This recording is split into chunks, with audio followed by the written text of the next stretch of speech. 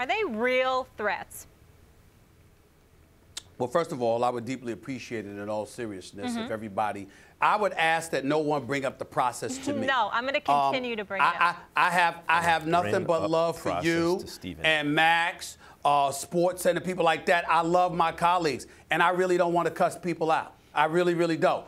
The process is something I despise because I don't know of any black man that would be allowed to lose for 3 years on purpose and continue to work. I'll give you that. I don't play that game. I get I despise the process. And I'm saying this not to y'all. I'm saying it to the city of Philadelphia because I'm there all the time. I don't want people walking up the streets. I'm telling you, I'm gonna cuss people out. I don't want the organization saying it. I don't want fans of Philadelphia saying it. I don't want to hear it. I can't stand it. That's number one. Number two, the Philadelphia 76ers absolutely can be a threat with Joel Embiid, Ben Simmons. They're big time. I think they're getting out of the first round. They'll be in the semis, and then they'll probably go home. But I will give them a first-round series win. I don't think they're going home in the first round. I think they're going to be successful in that first-round matchup. Then after that, they're going to have to go against one of those top two teams in the East, and I think that that's where it will end for them. But they're going to be very, very interesting.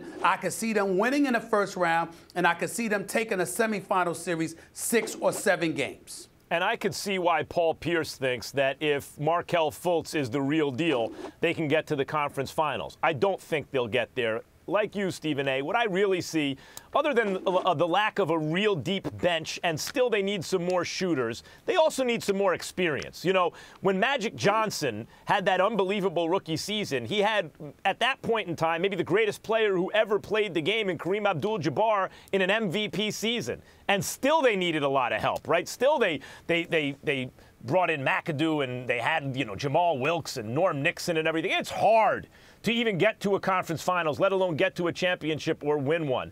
And I don't think they have the experience. But it's not impossible because that's how special Ben Simmons is, and that's how special Joel Embiid is. Embiid's long-term health is a question, and with a big guy, you always have to see how does he win the war of attrition in the NBA over time, even in this NBA where it's more three-point shooting and less back to the basket stuff. That still means the centers are running around a lot, and that can be wear and tear in a different way on them. But in the short term, provided health, boy, that's not a team anyone's going to want to see. We see it the same way around the second round. I think around the second round, but they are live. Yeah, but you're thinking more highly about the 76ers than I do because of Ben Simmons.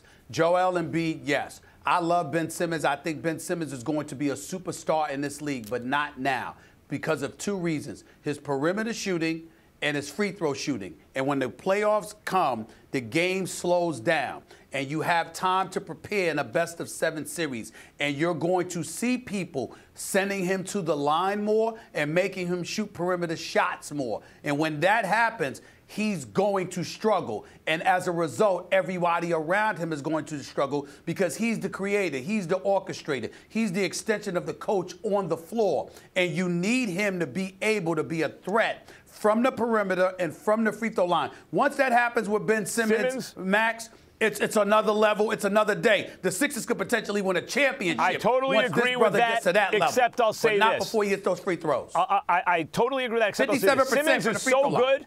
Simmons is so good, if he never gets a perimeter shot, he can still win an MVP. That's how good he is if he stays healthy.